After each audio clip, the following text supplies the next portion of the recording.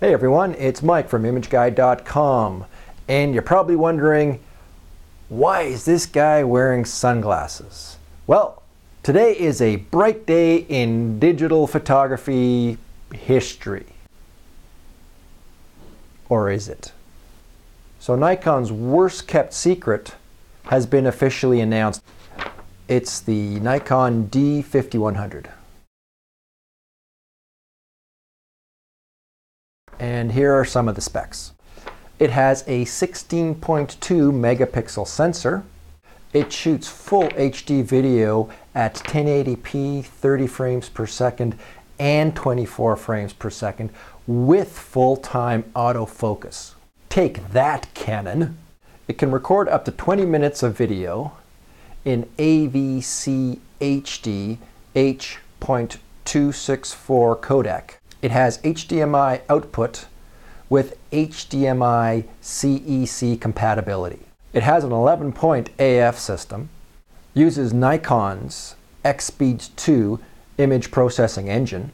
The D5100 has an impressive 3-inch 921,000 dot variable angle LCD display. The LCD display flips out to the side and tilts and swivels. The D5100 is Nikon's first DSLR that has in-camera effects that can be applied to photos and videos. Nikon has also included a feature called night vision mode. It basically allows the camera to shoot at 102,400 ISO. It has a built-in HDR mode. Basically what that does is it brackets 3 stops with 2 images in rapid succession and then combines them to produce the final image.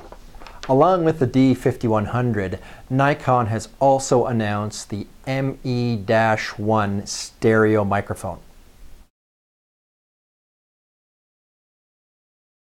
The ME-1 is specifically designed for DSLR cameras. It has a noise dampening component to minimize autofocus noise, and it also has a low cut filter to minimize wind noise. This microphone looks like it could be a great alternative to some of the more expensive on-camera microphones that are out there currently. Now the big question is, will this microphone work on non-Nikon DSLRs? The D5100 will retail for $899.95 Canadian in a kit form. It will come with a Nikkor 18 to 55mm f3.5 to 5.6 G ED VR AFS DX zoom lens and will be available at the end of April. The ME-1 stereo microphone will retail for $159.95 Canadian and will be available in May. This is Mike from imageguide.com, and thanks for watching.